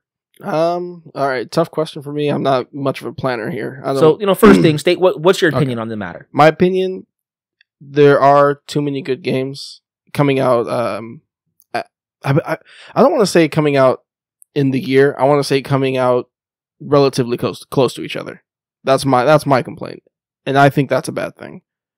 I think you miss out on a lot of stuff. I think you tarnish the experience that you can have with that game just because another game came out that maybe you're more looking forward to, or just that's the hype. I mean, not only do we have, you know, hype to worry about, there's social media and stuff like, oh, I got to play this game before it gets spoiled for me. Right. Same thing with movies. Okay. Yeah. And then, you know, how many games do you think you can or should be playing on average to not lose that battle in a year? Let's see. I couldn't say. Again, it depends on games. You know, Overwatch doesn't really have like a time. It's one of those ones you can always just pick up and play again. Well, what do you think as far as like a beatable game? So do you think if you beat 15 games a year, is that average 10, 7? Like, how many games do you think, okay, if I could play this, if only this many games came out on average, I could keep up? Okay. Let's see. 20 games? 25? No, I think that's a bit much for me. 10? Just because of my time. Or is what I want to do. Maybe 12 games. Okay. I feel 12 is probably a comfortable amount. Okay, so the last question is, how many AAA titles? A game a month. How many AAA titles do you expect to release every year? Like big, supposedly good or great games. How many do you want to come out every year? How many do you kind of expect or look at? I expect 30, 40? No. Okay. I expect maybe 25 to 30 AAA games. Okay. Coming out a year. What do you want? 12. You want one a year? I want one a month. One a month. That's rough for all these people making games. It is. But we're asking me. We're not asking them. Right. Okay. Fair enough. Josh, what about you? What's your opinion on this matter? Too many games, good games, too many bad games? How do you feel? It's not too many. To answer your other follow-up question, I think at least 35, 40. Oh, the first thing, because it's a list here. So first thing, 1 or 2 sentences. What's your opinion? No. So no, there's not too many games in a year. I think it's great. I mean, you can have a game that comes out in March and then a game comes out in April and you don't have time to play it. It wouldn't make a difference if that game came out in June or July. Eventually, you're going to get to it. The only problem is if there's so many games coming out, you just have to make a choice. And that's the hardest part. You have to make a choice. We won't get into it, but I think just really quick, Garrett and I both disagree. Once a game's past like that threshold, but for you, that's different. I know you'll go back. I won't go back. That's like Garrett, you saying that I'm not going to play Zelda because I got a Switch in December. Okay, I see your point there. Second or is third, that like me saying that? Well, because you'll be playing it way late. The threshold, and you're playing it way after the hype. Oh yeah. So third thing there. Then how many? I'm sorry. Second thing. Second thing. How many? On average, how many games do you expect an average gamer to play before they start losing that battle of not being able to keep up on a yearly basis? 24. 24 games a year. 2 a month. Okay. So then how many AAA titles do you expect to come out every year, and how many do you want? 50 plus. And how many do you want? All of them. As much as they can bring. Yes, okay, because again, it brings diversity, and for me as a gamer, it allows me to pick and choose. And not only that, games drop in price relatively quickly now. So if there's a $60 game that I want to buy right now, but I'm not going to play for 3 months, that's going to turn into a $40 or $50 game, more likely. Okay. Only benefits me. So, wow, that's high. So, yeah, Garrett, you're probably the median. You're way up in the highs there. I'm below both of you guys. So first of all, I feel more like you, Joshua, that whatever amount of games needs to come out or want to come out for the industry to do well and have diversity, like you stated, and competitiveness, then that's what comes out. It is hard. I won't deny, Garrett, that I can't play all the games I want to play. Nobody can. Even people who professionally, it is their job to review games, they cannot play every game they want to. It's part of it. It's just the world we live in. On average, how many games does a gamer need to play? I think 8 or 9 is an average. That's a lot for me. In a year? To completely beat in a year, yeah. Like not a fighter, not Overwatch. I'm talking like the Zeldas, the Mass Effects, the Witcher, the Horizons. Less than 1 per month. Less than 1 per month. Because most people, I don't say most, a large amount of people have 2 jobs or a spouse to live with or children, multiple children. Dang, that puts a strain on your ability to do these things. So, I mean, that's how I feel on this one. How many great AAA titles should come out a year and how many should I expect? Like you, Joshua, as many as possible. Put out great things and cream rise to the top, and whatever I can catch, I can catch. So, I disagree with that. I find that a problem. Yeah, I don't think we're gonna agree on this, but we've stated our opinions, what we expect, and some options for what we would do to fix it. And email us, let us know what your thoughts are on the matter. How many games should come out? How do you feel about the release schedule that we see? Email us at supercoopsquad@gmail.com or hit us up on Twitter at supercoopsquad. So you're going to have to edit out that part in the beginning where you said this is going to be an hour and a half show. Are we going over? We're almost at 2 hours. No, we're not even done with speedrun, and that's a guaranteed 10 minutes. We're at an hour 32 right now, but we'll cut it down to probably an hour 25 at this moment. All right, speedrun. So last segment of the podcast. Speedrun. Each week, we'll break down 10 news stories and fun facts that just didn't quite make the list for a full segment. We've got 1 minute per topic before we move on to the next, finished or not. We got to go fast. Unless you're going to get left behind. In the speed run. Spotlight timer to the far. Okay. Here we go. So M. Night Shyamalan confirms a sequel to the 2000 hit movie Unbreakable. And it's called Glass. Bruce Willis and Samuel L. Jackson will be returning to the film. I feel like this is only happening because the last movie, Split did very, very well. Yeah, it's ironic that was a tie-in to Unbreakable. Yeah, so at the end of the movie, Bruce Willis appears in Split, and you see him like having coffee, and it's like a surprise. That is the twist of Split, is that this takes place in the entire world of Unbreakable. Okay. That is the twist. That's weird. Yeah, kind of weird. It wasn't the greatest twist. I haven't seen Split. He's getting worse. It was a fun movie. Had some problems, but yeah. I still think his greatest twist was taking Avatar: The Last Airbender, this great show, and turning it into that movie. That was pretty what terrible. A twist. Yeah, Sixth Sense is my go-to. Sixth Sense was a great. The Village was twist. good too, though. Haven't seen it. Ooh. Haven't seen it. Woo! I've only seen Unbreakable. You're missing I out haven't on seen the Unbreakable greatest in of a Shimmalama. while. I really liked So real Unbreakable, quick, actually. Are you gonna go see Glass? Nope. I'd like to see Split first. Yeah, You mean Unbreakable? Next!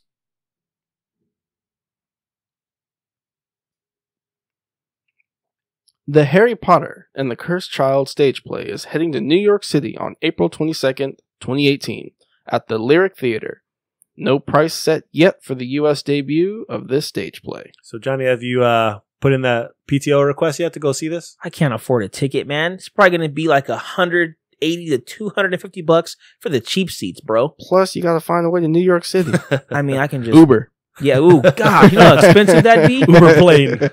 I would be really interested to watch this. I would actually like it. I read the like the script or whatever the stage play. It's just pretty much a book, but it was fun to read and I liked it a lot. It gave you like that kind of epilogue feeling like after you read the 7th Harry Potter book. You're like, man, I don't know what happens. They see you get a snapshot of older Harry and Hermione as like adults with their own kids, and now you see it, which was cool. And I also like the fact that they made Harry like a real person. He wasn't like perfect. He had a problem with his kids and like wasn't like the greatest father to some of them. So I would like to see it on stage. No. Yeah. Harry Potter. I don't care for Harry Potter. Oh, man. Sorry, Same, everybody. Same here. I'd love to see how this works on stage. It'd be fun. Pottermore. Yeah. Or what do they call it? What are the next? The Aquaman movie has started production and is slated for a release in 2018 on let me just read it. Yep. The Aquaman movie has started production and is slated to release December 21st, 2018. An official new symbol for Aquaman has been released as well, which kind of looks like a widened Star Trek emblem. I don't care. Oh, okay. Because I was going to say I haven't seen it, but now that you mention that, yeah. What do you mean? I mean, it just started production. I just feel like... Well, they had to find a screenwriter and they were bouncing around and stuff. Okay, but you know what's weird is like, okay, they've already had Jason Momoa like put on the costume and do all these like pictures and stuff. Justice League, bro. I know, but it just feels weird that his actual movie isn't coming out till 2018. That's how DC's doing it. I mean, we know they're doing it backwards. That's a year and a half. We've already known this. It's not going to come out any sooner, so that seems like a right amount of time to make a movie. Have the big movie first, then explain who your characters are. Yeah, they'll probably Your take the girlfriend's same gonna be so mad at flashback. you. They'll take flashback scenes in Justice League, and then they'll just pop them in the movie. Remember that time Flash did that? And then, yeah, there's Peter Griffin all over the place. Mm, No, yeah. but I think Khal Drogo is going to be a great Aquaman. I was not meant to be a joke. I really think he's going to be a great Aquaman. he really is. Next! Fire Emblem Echoes Shadow of Valentia for the 3DS DLC has been revealed. The DLC will cost you a whopping, get this, $45, but will be a 30% saving compared to buying the content individually. This will include new maps, dungeons, and more. What the fuck? Why is it gotta be so much? Why is it gotta be like that? Why is it gotta be the price of the game? It's more than the game. The game's only going to be $40. No, I think doesn't No, because It's the a- game is $40. It's a 3DS game. $39.99. Is the 3DS $49.99? No, they're No, it's Go look at a $39.99. Pokemon game right now. They're $39.99. $39.99. Come on, dude. I don't know. Someone Okay, ripped fine. you off, Garrett. GameStop. So I was talking. I forget I was talking about this. If it's gonna have, which is probably not, the same amount of content as the game version, then maybe it's justifiable. But Yeah, I this don't better think so. this better have more content than the darn game. I don't Although to know. be fair, season passes never have more than the full game. They charge us $50. Yeah, I don't know. I think they found a price point and they're like, okay, if you want all the content, here you are. I feel like Nintendo's been doing okay when it comes to DLC. You know, Hyrule Warriors, Super Smash Brothers, Mario Kart. Next! Rumors of a new Nintendo Ubisoft crossover game surface. A new Mario RPG with the Rabbids from Rayman form a new game with up to 2-player co-op, Mario Rabbids Kingdom Battle. Is that the actual title? That's what it's rumored. Yeah, the actual title of the game is Mario plus Rabbids Kingdom Battle. That is a terrible title. God, I don't care. Rabbids have not died off yet? They're No, just minions. They're making a comeback. No. What's funny is they're not even their own thing. They don't even have like a game. I mean, they have the games, but right, they came from Rayman, Yeah. I don't even remember them in Rayman. not in the new ones. Rayman Legends? No, they weren't in. They weren't in They were those. before that, right? Yes, Like old Rayman. like Rayman. I think what on PS1? PS1. Yeah, I Rayman never the played Great them. Escape? Rayman 2? Yeah, something like Ape that. Escape? But these guys haven't like been in an actual like game ever. Like they never Except had a for game. Rabbids. Yeah. No, I mean, when that Wii craze It's a happened. fun game. Have you played that game? It's a fun Wii waggle like party game. Yeah. I have played the game. It was not fun. I mean, this could be really good. If this is true and it's just a weird, wacky RPG adventure. I mean, it's rumored that the Rabbids are like you play Mario and Luigi, and the Rabbids are costumes of Mario characters. Fox will release a one-night noir version of the. My turn, right? It's my turn. Didn't you just go? No, Garrett okay. read it. Go ahead. Sorry. I'm gonna skip that one so you can read it. Just say it. Okay. Fox will release a one-night noir version of the movie Logan titled Logan Noir. This will release on May 16th at 5 p.m. Pacific time at Alamo Drafthouse theaters across the country. Well, this pretty much just means black and white. It's going to Black be a and white. black That's and white exactly what film. it means. Yeah, I know. I'm just Oh, If you don't know what a film noir I was is, just setting that out there. okay. I mean, cool. I I guess. don't feel it needs it. I mean, it's cool. Like for other movies, it made sense. What other movie did it somewhat recently? Another movie did this somewhat recently. You're right. I don't know which one it was. I don't feel Logan has that same setting. I that think it it needs would. to be noir. I think it'd be cool. I won't go watch it, but it's I mean, cool. it'd be like Sin City-esque. I love Sin but- City. I like Sin City. But the difference is all the blood and gore, they're not going to be splashed with like white blood Yellow. effects and stuff like that. So Yellow I don't know how bastard. you can have a bloody movie in straight black and white because I don't know how that's going to, Pudding. I don't know how that's really going to really showcase what we see if it was in color. I think this is going to be cool. I hope they make it on the DVD like or a Blu-ray version as an option. I'd really like that. Possible. I can see it, but next. NetherRealm Studios announces 3 of the new DLC characters for the upcoming Injustice 2 game: Starfire, Red Hood, and Sub-Zero. Okay. Man, am I excited. I'm the only one at this table that looks excited. That's fine. No. That's cool. I'm actually like Starfire looks real good. Starfire looks awesome. We have Red Hood, Jason Todd. If we can get Arsenal in this, Do we know Red that Hood and the Hood Outlaws. is Red Hood only like Jason Todd? There's no other like. unless it's the Joker. Yeah, the Joker was the original Red Hood, or supposedly the Joker. You don't know for sure. true. Yeah, but Um, either way, So at the end of this trailer, they show off 6 more silhouettes in the background. 2 people are very clearly like seen. On one side, there's Black Manta. Yep. No mistake. The other side is Raiden. it's got that damn helmet. Raiden? Raiden. It's Raiden. Raiden. Raiden in that game, and that Yeah. Raiden's got the hat. So Cinequat. rumors are going along that this is a red herring. These 2 things. I think so. For instance, Mortal Kombat X, they showed off. They had a silhouette of Baraka, but when Baraka was announced in the trailer, a xenomorph pops out of his chest, and that's their announcement It was for a character within for a Alien. character. Next, Oh. head of Xbox Phil Spencer spoke to the future of the Fable franchise. When asked on Twitter if we will ever see a Fable 4, he replied, "Nothing to announce right now, but I do think the IP has a lot of places it could go." Johnny, I know you're about to say something. Yeah, man, I was really excited for Fable Legends, and you took it from me. I played it at E3 like 2 years back, freaking loved it, and then the game got canceled. It was pretty cool. Give me Fable Legends and quit playing around with my No. emotions, man. No, nothing to announce right now. And then also, you know what? Honestly, what's his name? Is it Peter Moore? Peter Yeah. Molyneux.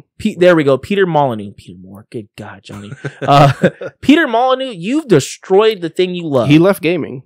He 'Cause he- retired from gaming. Because he ruined Fable. You're doing this. He took a great game series and he just overhyped. He is the king of overhype. Yeah. He- Remember Milo? Yeah. Oh my gosh. He's sitting on someone's flash drive, bro. Yeah. That's Drawer, where he's sealed doing. away. I just do something right with Fable. It's one of the best game series, and you just ruined it. They're gonna have to find a new developer. I don't know. Isn't Lionhead Studios done? That's what I mean. Yeah. Who else is gonna pick up the Fable franchise that will I make think- it a good game? I think Microsoft. Next. The fate of the Yep. The Fate of the Furious has now hit the $1 billion movie mark.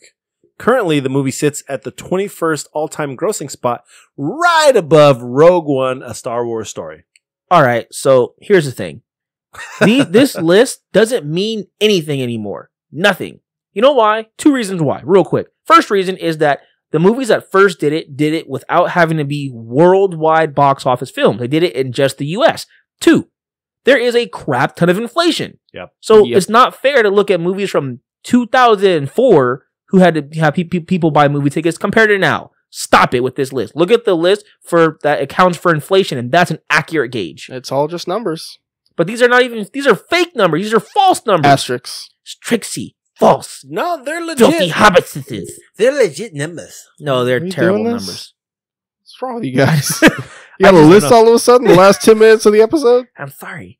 Yeah, I'm not okay with these lists anymore. Just give us the one that shows for inflation. That's what's up. That's fair. Huh? Yeah. I got nothing to argue that with. Other than that, Next. a rating leak in Korea suggests a Mega Man Legacy Collection 2 will release in the future. This will be a digital release consisting of Mega Man games 7, 8, 9, and 10. Good for you, Mega Man. You're finally getting your due diligence, getting your games out. Good for you, Joshua. Yay! If they add all the cool extra bonus features, content, hard mode, if they do pixel perfect mode for these games, which is going to be, for 7 and 8, it's going to be really hard because those are not 8-bit games. 9 and 10 will be a cool rendition for that. 7, 8 aren't 8-bit? No, 7 came out on the Super Nintendo, Mega Man 8 came out on PS1. Just and wait. Dreamcast. Just wait, Joshua. In a year, maybe 2, you're going to get Mega Man Collection 3 that's going to have all games 1 through 10 on one disc. So I just want the X Legacy Collection. Just put all the games on one disc. I don't see that happening anytime soon. They had it on PS2. They did. PS2, Will no one GameCube. acknowledge they're ripping you guys off? No. No. This is what Capcom does. Yeah, this is It's what fine. everybody does. Yeah. Just put a compilation and bam, let me take your money. You put 3 compilations out when you cut them into 2, then put the 2 into 1. And then you get people like Garrett. And you. End! All right, guys. Well, that is our speed run for this week. If you've got topics that you're interested in that pop up during the week, feel free to email us those topics and we'll add them into the speed run. Every week, you can reach us at supercoopsquad@gmail.com or hit us up on Twitter at supercoopsquad. So, listener mail. This first email is in response to our listener question, which is if you open the door and saw the worst enemy you could possibly think of from a video game that you fought or would just be afraid of, which video game villain would that be and why? So we had a couple of nice ones here. This is from Sergio. Garrett, go ahead and read that first electronic mail. Sergio says, honestly, I know this is going old school, but Nemesis from Resident Evil 3, it was an unstoppable juggernaut.